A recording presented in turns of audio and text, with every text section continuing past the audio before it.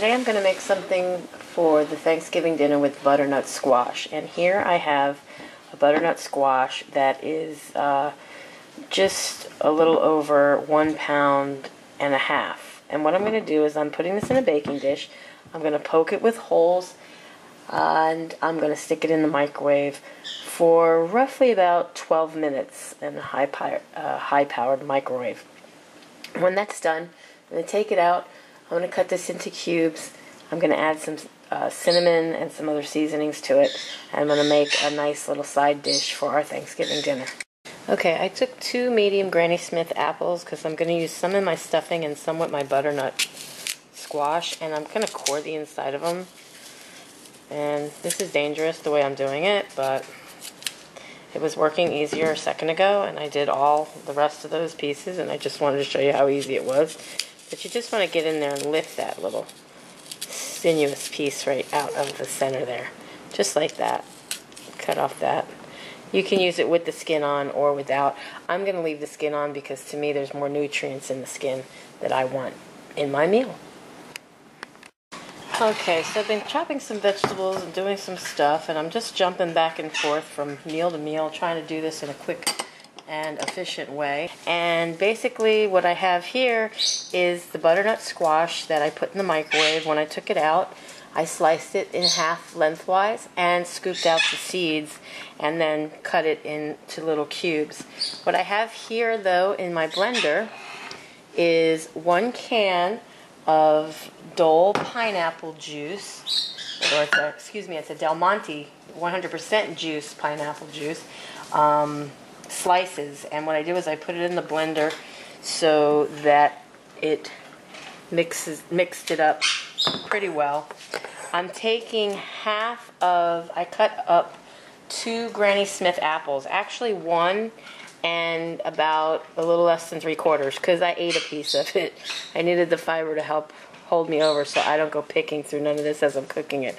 I'm going to use some of this for the stuffing, so I'm going to take about a handful of this and I'm going to measure it out, and I'm going to end up putting it into the butternut squash, and then I'm going to pour in over the top of that the pineapple juice and some seasonings. I'll be right back and I'll show you that. Okay, so I have my squash. There's 1.5 pounds of squash.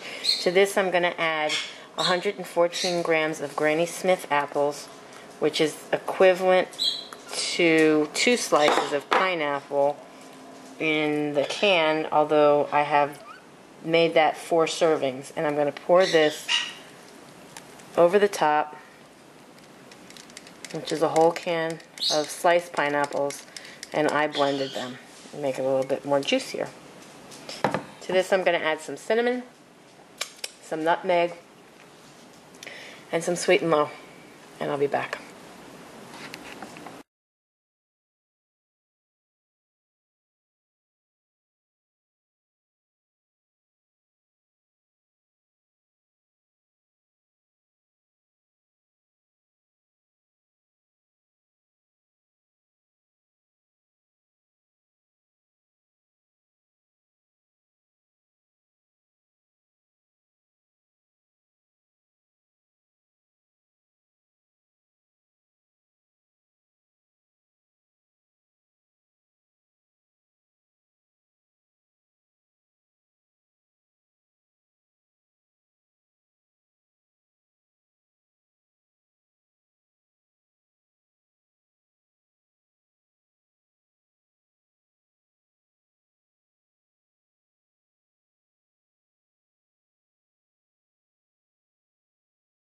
Okay, so here we have our candied appled squash. It's a substitute for candied sweet potatoes, and I'm going to add 2 campfire marshmallows, which are 90 calories a piece, which is going to add another 180 calories over the top.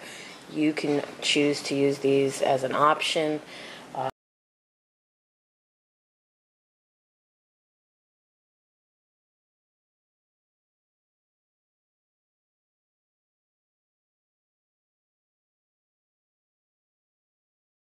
And or not use them and cut out 180 calories from the final nutrition outcome of this dish.